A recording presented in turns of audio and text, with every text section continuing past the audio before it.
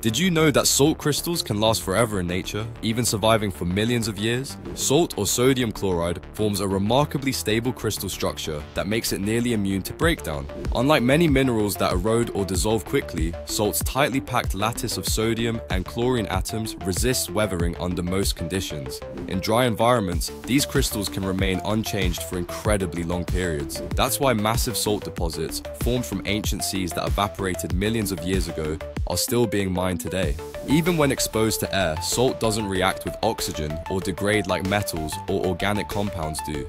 It only dissolves if there's enough water present, but in deserts or deep underground, salt beds stay perfectly preserved. Some of the oldest salt crystals on Earth have been found trapped in rock layers dating back hundreds of millions of years, containing tiny pockets of water from ancient oceans. So next time you see a salt crystal, remember, it's not just a seasoning, it's a piece of Earth's deep history.